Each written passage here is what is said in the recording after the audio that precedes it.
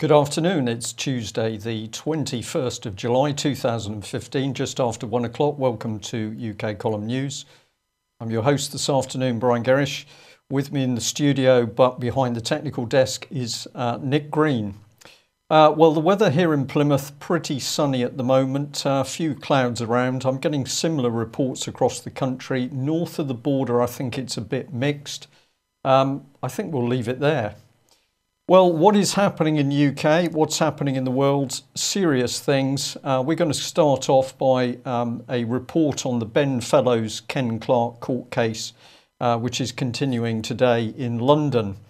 Now, the BBC and most of the mainstream press have picked up on this story. We've gone for the Mail here. Child actor invented claims he had been groped by Tory MP Ken Clarke during undercover investigation. It says that Benfellowes alleged he was groped by former Chancellor of the Exchequer. He claimed it was while he was working undercover for ITV's Cook Report in 1994, and he gave a statement to the police probing historical child abuse at Westminster. But now he is accused of fabricating claims and is on trial at the Old Bailey. So this is very, very heavy stuff. He goes on to say that he alleged that the former Chancellor of the Exchequer plied him with alcohol and carried out the sexual assault in the office of a lobbyist while he was working undercover for ITV's Cook Report in 1994. And then, just to re-emphasise, but it's Fellowes himself that's appeared at the Old Bailey, accused of perverting the course of justice after making allegedly false claims. That's the grammatical error of the Mail there, not the UK column, in relation to Mr. Clarke. So very serious business indeed. Of course, we're not allowed to talk in too much detail because the case is progressing. But what we can say is that from the time Benfellowes reported his story to the police, it was rapidly clear the police were not acting. And of course, Benfellowes himself alleges that the police were particularly brutal in the way that they broke into his family's house and frightened, harassed his parents. We'll wait and see whether more comes out on that in the report. Excuse me. Let's have a look at how local papers deal with this. Of course, the Nottingham Post, extremely interested. Assault claims against Ken Clarke were fantasy. Here's Old Bailey. It's an interesting headline. Of course, other mainstream papers have used the same word, fantasy. It brought into my mind recollections of the judge in the court case of Melanie Shaw when he said that Operation Daybreak in Nottingham was a conspiracy theory. Well, what did the Nottingham Post want to say? They were very keen to point out that Mr. Clarke has represented Rushcliffe in Nottinghamshire as a Conservative MP since 1970. He was interviewed apparently, but detectives took no further action and shifted their investigation to the defendant, Benfellowes. Well, of course, this is a fascinating situation with many other victims. We've seen that once they've come forward to report their stories of abuse to the police, miraculously, the British police seem to turn on them. And of course, this is a very interesting subject for the UK column itself, because having gone into a local police station in Plymouth some years ago to report the physical abuse of a young baby in South Wales at the hands of South Wales Social Services, we ended up with a Plymouth policeman shouting at us at the top of his voice to get out of his interview room. And of course, this instantly made us question, why would Devon and Cornwall police be so frightened of members of the public reporting child abuse? And indeed, why would this Devon and Cornwall officer become so aggressive? And of course, Benfellowes has consistently said that the attitude of the police when he made his report was not caring and sympathetic, but became increasingly brutal. Well, where does this take the mainstream press? Well, not very far. UK columns always got a different approach. So we thought we'd have a little focus on our illustrious Prime Minister, David Cameron. And we'd like to thank the Financial Times for an article of some years ago, which said this: Cameron, the consummate spin doctor. And this article started to delve into David Cameron's career with Carlton TV as head of communications, and it raises some very interesting points. Why should we be interested in Carlton TV? Well, stay with us, because we'll take you through a little journey on this subject. Well, this was a key part of the article. It said Mr. Cameron's Carlton career, his only job outside politics, began in September 1994 when he was 27. The former special advisor had pulled strings to land the post. Annabel Astor, his future mother-in-law, persuaded Mr. Green from Carlton to take on a man with no corporate PR or investor relations experience. Well, that's quite interesting. But what we then learned from this very good article from the Financial Times is that in a series of run-ins with financial journalists, Mr. Cameron developed a reputation for arrogance, evasiveness, and in one case, alleged mendacity that dogged him during his attempt to become Tory leader in 2005 and may resurface during the imminent general election. Now, this was written back in 2010, of course. So something going on at Carlton TV. If you research this subject on the internet, a simple Google search, David Cameron Carlton TV, raises a number of entries where people are clearly questioning Cameron's relationship with this company. And of course, what is a key part of the questions raised is his relationship with tapes produced by the Cook Report and held at one stage by Carlton. So we can simply say here, internet awash with questions regarding David Cameron's role in the Cook Report tapes at Carlton TV. How can we have a look at this in a slightly simpler way? Well, we thought it was appropriate to do a UK column network diagram. So let's have a look at that. We should have it on screen. Here we are. Cash for questions and dirty deeds in the media. So let's go back to the Cook Report taking place between 1987 and 1998, produced by Central TV for ITV. And of course, Ben Fellows is alleging that he was part of the secret Cook Report, which was effectively conducting a sting operation on politicians in Westminster. So bear that in mind as we have a little look at how this particular investigation by the Cook Report developed. Now, what sort of thing were they doing? Well, they were investigating serious criminal activity, not only in Britain but worldwide. And the programme rapidly became very popular with audiences, and we understand that the audience level peaked at some 12 million viewers. In 1994, the Cook Report worked with the Guardian newspaper on MPs' cash for questions. And the televised Cook Report for Cash for Questions was strangely shelved. And in fact, it was the only documentary out of 130 that the Cook Report made that was cancelled in this way. The moment it was cancelled, the Guardian newspaper continued alone and ultimately ran the Cash for Questions story in October 1994, alleging Ian Greer had bribed 2 MPs. Now, this is the point at which it gets very interesting, because journalists subsequently investigated the Guardian work on that Cash for Questions story, and over a number of years their well-documented research using published reports, interviews and indeed court papers said that the whole of the Guardian story over Cash for Questions was a scam, and it was a calculated scam that had been designed to oust from power the then Conservative government of Prime Minister John Major.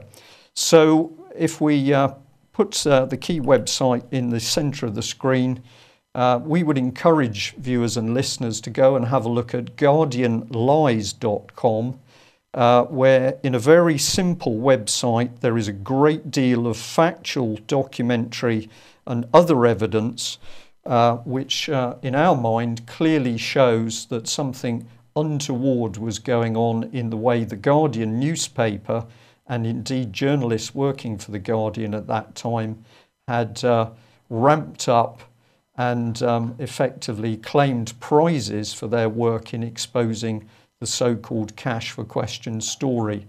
So that is the background against which, of course, the Ben Fellows trial is now taking place, because Ben Fellows is saying that as a very young man, he was taking part as part of that deep undercover Cook reporting, which, as we can now see, was not only looking at the type of MPs that were in Parliament, but just what activities they were getting up to with regard to taking money in order to pose questions. We will try and report on this further, but do have a look at that website, and I think many of you will be very, very surprised to see the information and research presented. Well, we're going to say, whatever we think of the Ben Fellows Ken Clarke trial, let us remember that the subject of child abuse, particularly when it involves those in positions of power, is a very, very serious matter indeed. And as just one example, we'd like to remind you of the Mirror reporting on this story of a missing boy who was thought to have been murdered by a VIP paedophile ring, and subsequently his disappearance and murder covered up. And this is 15-year-old Martin Allen, who vanished in London in 1979 and was last seen boarding a tube train at King's Cross Station. Now, this particular incident has featured in the recent Australian Channel 9 60 Minutes documentary on paedophilia in Westminster and around British politicians. And of course, one of the key things that this documentary has claimed is that senior police officers, senior British police officers, halted investigations into paedophilia and serious child abuse in order to protect very powerful people. And by that, we mean members of the political elite in Westminster and indeed the establishment. And I will say from our own work over now several years trying to help survivors of child abuse, the common theme with those coming forward to the UK column is always that when they go for help to the authorities, to local authorities, charities, they go to the police, they are met with a wall of callous indifference. And more child abuse survivors are now saying that actually it was the authorities that claim they're there to protect the children who have indeed been helping to abuse them, or at least covering up that abuse. Well, our comments over recent days about what's been happening with the subject of child abuse led to us receiving an email this morning, and I thought the text was so interesting we would read it out. This is the message as received. It says, NSPCC. I did temporary work there in the early 2000s and was distressed to see how they treated Childline employees who were mainly women of colour, who were poorly paid and not trained as far as I know, despite doing a harrowing job. I noticed in a centre in Manchester an appeal for Childline volunteers for NSPCC. It is outrageous and irresponsible for people not to be paid for this work. I have no idea if they check on applicants or train them. Certainly when I worked there, NSPCC had very swanky offices between Liverpool Street and Spitalfields, and a state-of-the-art IT system that coordinated all resources. It was just after Victoria Climbier's case, and the department I worked in was busy writing guidelines for social workers, etc. My boss commuted from Stalybridge to London every week, and so must have been on a fair salary. I note Peter Wanless is on over £160,000 per annum, according to the 2013-14 accounts, as opposed to people at the sharp end getting nothing. Clearly a lucrative business, but unclear what happens to children who ring in. Now, we've just read that text as it's been sent in to us, and we're going to say that, of course, it raises a lot of interesting questions about who is paid and who is not. But the minimum we can say is it appears to be yet another member of the public who has got some serious concerns about how the child protection system in UK does or indeed does not work. Well, just a quick advert for the UK column. If you're new to UK column news, or perhaps you haven't visited the UK column website yet, please do. We are promoting this particular article at the moment because as we start to see the power of the European Union unleashing its hand in UK, there is a requirement to explain exactly how this subversive European work is taking place. So I encourage you to have a look at Empire Building Under the Radar, how Europe uses its External Action Service. Well, we'll also say to you that tomorrow, because we're not able to do a news programme, we're going to be showing a video interview that I conducted a few days ago with Ian Puddick. And Ian, of course, is the London plumber who suffered an incredibly harassing and bullying action by City of London police, which used anti-terrorist units and cost them between £1.5 and £3 million simply to silence him because he spoke out about an affair that his wife had with a member of a senior member of a prestigious London company. This is part of the BBC News report. Web revenge husband Ian Puddick cleared, and the reason we're using this as our advert is that according to Ian Puddick, BBC Home Affairs editor Geaton Portal simply failed to report the true facts from the trial and therefore really distorted the story, taking public attention off the gross misappropriation of police money and units as they progress the case against Ian Puddick. So if you can join us at 1 o'clock tomorrow, that should be played out live via the UK column live stream. Well, we've just mentioned the police, and what better man to call up on screen than Bernard Hogan Howe. And here we are, Metropolitan Police. It's now been decided that all new police constables must be able to speak a second language from today. Recruits will need to speak English and one of 14 designated languages to join the country's biggest force. Now, we think that this is an absolutely planned, calculated and deeply cynical breakup of the UK. London has always been designated to be a city region by the European Union, no longer to be our capital, but to be a city region. And of course, by bringing in language restrictions, what is clearly going to happen very quickly is that we're going to have the British capital policed by policemen and women whose background is from overseas, predominantly Eastern Europe.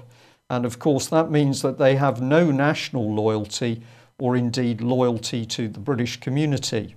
We'll qualify that statement by saying, as we always do, that of course these are people already in Britain who are being cynically used by David Cameron's Conservative government to help break up the Union. Where does this ideology come from? Well, perhaps we get a clue from Sarah Thornton, former Chief of Thames Valley Police, now heading up the National Police Chiefs Committee. And she's been waxing lyrical on reimagining policing. And her speech is now available on the internet, but we thought it would be interesting to have a little look. So here we are. She states this lecture is about policing, but I think it has a wider application. public service reform was at the heart of Blair's government ambition and the Prime Minister's delivery unit. And she's saying, of course, that unit had a central role. It's been fashionable to knock Sir Michael Barber's deliverology, but as I've thought about this lecture, I have been struck by the absence of any one big idea about transformation across government. Nudge, big society and what works have been talked up, but have not yet taken off. I have been involved with the chief of the Defence Staff Strategy Forum and Her Majesty's Court Service Transformation Steering Group. Both are grappling with very similar issues, looking to technology innovators for inspiration. So this is remarkable language by a woman who is supposed to be policing Britain. She's clearly unable to do that because she left Thames Valley Police with that police force having been publicly shown to have neglected and failed to protect vulnerable young female child abuse victims, and of course many members of the public saying that Thames Valley Police absolute disgrace under the hand of this woman. And the reason we suspect that she can't police is because she's too busy with a political agenda, which obviously includes nudging big society, transformation of Britain, and she's even now been elevated to work with Chief of the Defence Staff Strategy Forum. So we would like to ask the British government, and indeed anybody else who's prepared to follow up on the question, just what is this woman up to? But note her language, because of course Sarah Thornton is a senior Common Purpose graduate. She's been chosen as a future leader, and therefore we can imagine that her agenda is very much the Common Purpose agenda, which is to break down the British nation state and to leave us at the mercy of the European Union. UK Column has been warning on this subject. If we go back to 2007, a very early edition of our newspaper was actually warning about this, police fall victim on Common Purpose. And we were pointing out that Devon and Cornwall police officers who had received Common Purpose training were then starting to wax lyrical about visions. And this is what we said in the paragraph. Devon and Cornwall police haven't even got the cash for enough computers for their officers to do their jobs, nor can they now afford to run the necessary unmarked police cars, yet they do have enough money for officers to change the world. Following some £57,000 of taxpayers' money already squandered on the local police by the local police on Common Purpose training, Chief Inspector X, head of the custody unit, and his colleague Y, head of unit administration, were the latest policemen to be gushing Common Purpose cult speak.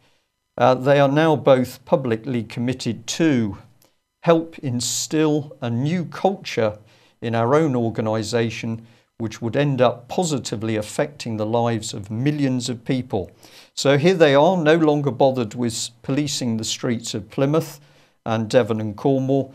They are going to try and positively affect the lives of millions of people. And if we have a look at the second objective at the bottom, in an organisation that historically has not been overly keen on creativity, we're taking the lid off the box and providing a unique opportunity for our leaders to learn and truly lead. Not one word of policing. What we've got here is Common Purpose cult speak, that these future leaders are now going to transform Britain and indeed transform the world. Dangerous stuff, particularly in the hands of our senior police officers. Well, of course, British Prime Minister David Cameron is himself a Common Purpose guru. He's on the Common Purpose website as backing this organisation. And why should we be interested in our King David? Well, of course, he's up to more war overseas. Let's have a look at the report from the Independent. Here you have it. David Cameron extremism speech. The Prime Minister's Churchillian posturing over Syria is misguided. And essentially this is an article which starts off talking about tornadoes. But before we get on to that, let's just have a look at what's in the background. because the one nation, one United Kingdom, which is something David Cameron is consistently pushing now, is the great Cameron lie. Because while this man promotes unity, what he's actually doing is breaking up and destroying the United Kingdom. Just one example, the Herald Scotland here, casually saying, well, the SNP is telling the rest of UK, don't worry about independence, it's not really a threat, we're just breaking away. Well, UK Column was absolutely warning about this back in 2008. Again, an early edition of the paper from November of that year. EU Reform Treaty, and we're saying exactly what was planned, which is that Britain was slowly to be broken up into pieces. These are the European regions, Scotland to become independent, Wales to become independent, even Cornwall working with very dubious organisations inside the EU to gain independence, and ultimately the rest of England to be broken up in regions, significantly with London being designated a European city region, as I've already said, no longer the capital. And we added more because, of course, we've consistently said what this is. It's treason, but for the public, they need to think through this because the words are very poisonous but softly spoken. So how does David Cameron do it? Let's bring him on screen. Here's that article again. And we're going to give quite a bit of credit to Robert Fisk from The Independent because he's definitely started to think. Let's have a look at what he says. He says that the problem with the Prime Minister saying he's going to unleash war on ISIS in Syria is that our miserable 8 Tornado fighters on the jolly island of Cyprus won't make the slightest bit of difference to the bloody tragedy in Syria, let alone to ISIS. Now, how right this man is, because whilst the RAF has flown about 126 missions, I think the Americans are up to about 6,000. And of course, the problem is that since David Cameron and his Conservatives have been destroying British military capability, we have no aircraft left. And let's remind ourselves that Sky News recently reported that so bad is the maintenance on our Tornado fleet that missiles were simply dropping off on the runway. So perhaps we can say that David Cameron's one Tornado for one nation policy seems to be working extremely well. But this is not a humorous subject. At the end of the day, thousands, hundreds of thousands, millions of people are dying as a result of unlawful wars created by David Cameron's British Conservatives. So if we dig into the article by Mr. Fisk, let's have a look at what he says. He says this: firstly, let us remember that we were going to bomb Assad's horrid army. Then we changed our mind. We would bomb the even more horrid ISIS army. Then when ISIS continued its expansion, war favouring guerrillas rather than air forces, we decided to bomb them even more than we'd been bombing them. It might have been better, needless to say, if we'd asked our Gulf Arab allies to stop sending weapons to the Syrian rebels who were giving them to the Islamists, who in turn we were bombing. So this man really now starting to work out that something untoward is going on. But this is not misguided. This is unlawful war unleashed by Prime Minister David Cameron on sovereign nation states while deliberately deceiving the British public as to what is going on. And I think it's appropriate to come back to the UK column's own reports because this was a report back in 2012 where our headline was, "Where shall I invade next? I've done Libya." And of course, this was comments on what had already been reported in the mainstream media. In his Downing Street flat, David Cameron is reported as joking to fellow Tories, "Where shall I invade next? I've done Libya." His chilling comment and crude indifference to human suffering tells us a great deal about this man. He is a political psychopath. He's not concerned for Britain, nor is he concerned for the safety of British troops, nor is he concerned for the millions of civilians that he's helped kill in Iraq, Afghanistan and Libya. And we were saying very clearly there that we've now got a Prime Minister, very dangerous, low empathy individual who thinks unleashing war on nation states is a little bit of a joke amongst his Tory chums. The truth of the matter has come out. We've already reported this, but let's look at the background again. This is the Levant report, a 2012 American Defense Intelligence Agency document. And what is it saying? That the West will help create the rise of an Islamic State in order to isolate the Syrian regime. And if we go into the body of that text, here it all is. They're going to create an Islamic State in order to get at Assad, and the details are all there for you to read. So if you haven't seen this document, do go online and have a look at it. But the aim of the joint American-US policy is actually to create the terrorist groups in order to attack and destabilize and remove President Assad from Syria. Of course, this is the David Cameron who lost a vote in Westminster when he tried to get a public mandate to attack Syria directly. So, Nick, we'll bring this one straight in. Let's remind ourselves here that, of course, President Obama is now clearly on video on the internet. What is he saying? Well, he's openly admitting that America is supporting the so-called terrorist groups, IS, ISIL, and yet at home, bottom right-hand corner, we've got a gentleman who was working for Her Majesty's Inspectorate of Constabulary who's been absolutely vilified because he is also supporting ISIL. So the UK comment there is, what's the problem if Obama is supporting ISIL? Why can't Her Majesty's Inspectorate of Constabulary? Seems fair to us. Now, of course, we're not making light humour of what's happening here.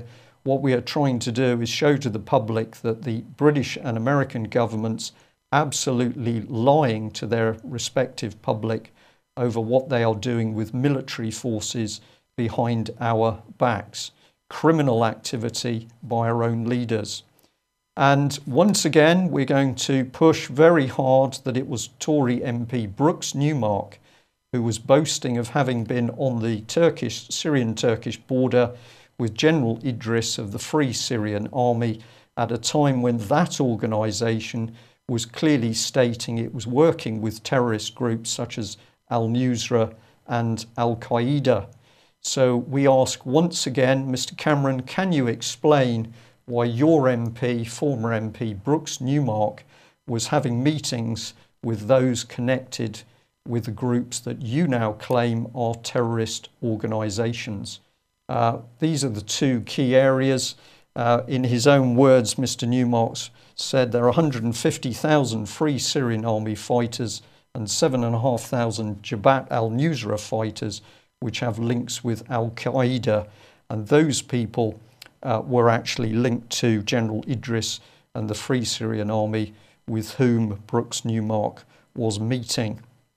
Well, again, the UK column has warned about what is really happening here.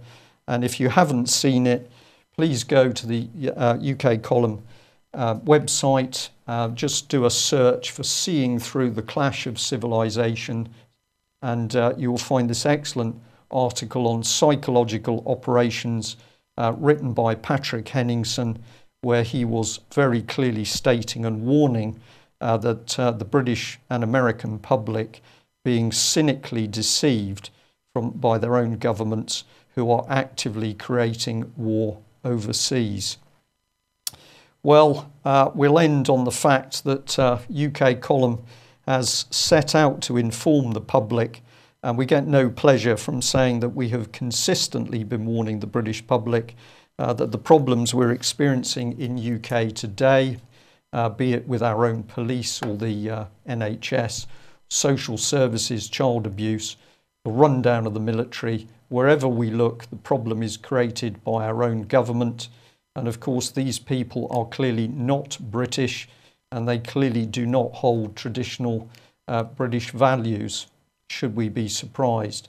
We're just bringing the second one there, which is another front page that we did, in which we set out the details of how David Cameron, with his lookalike Nick Clegg, were going to conduct what we called the Quisling plan to change the whole culture of Britain.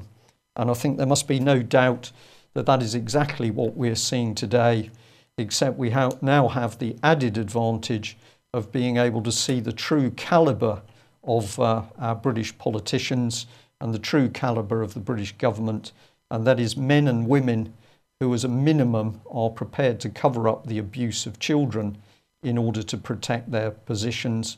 But of course the reality is that at least some of those British politicians are paedophiles themselves. Thank you for joining us today. Just a reminder, no UK column news tomorrow, but we will be running what is an extremely interesting interview with Ian Puddick, having a look about his treatment by City of London police and subsequent erroneous reporting by the BBC. Thanks for joining us today. We'll look forward to seeing you again on Thursday. Bye-bye.